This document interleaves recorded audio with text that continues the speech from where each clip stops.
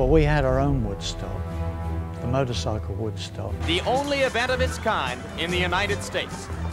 Roger was the best rider there for many years. He never won it. I hit a little lip as I went off. He ends up cartwheeling this thing. Wolsink again? God, who cares? He didn't like me to win it all the time. They were in Southern California and they were in our backyard. Somebody's got to put up a fight. All the Americans on the hill that day were solidly behind one American rider, and that was Brad Lackey.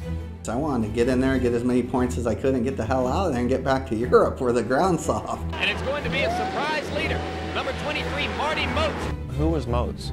The crowd was going nuts and it was cool. You know, I was going, damn, it's not for me. Nobody knew who Marty Moates was. We were excited beyond belief, but we just thought, well, how long is this going to last? A momentary loss of concentration, and that has cost him the lead. Marty Moates was a total wild card. Danny Laporte has become the second young American to lead in this first moto. Everyone rallied to those riders. Hell yes, everybody wanted to see an American win.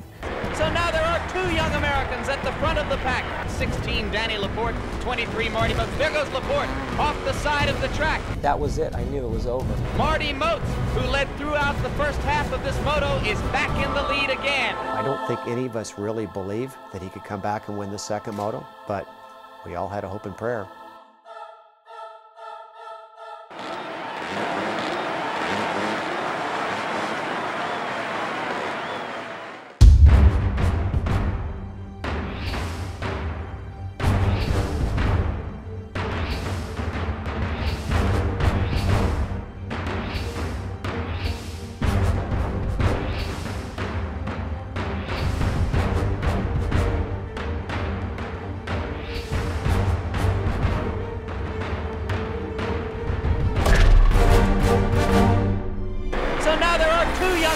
At the front of the pack. Oh, how times have changed in Grand Prix racing.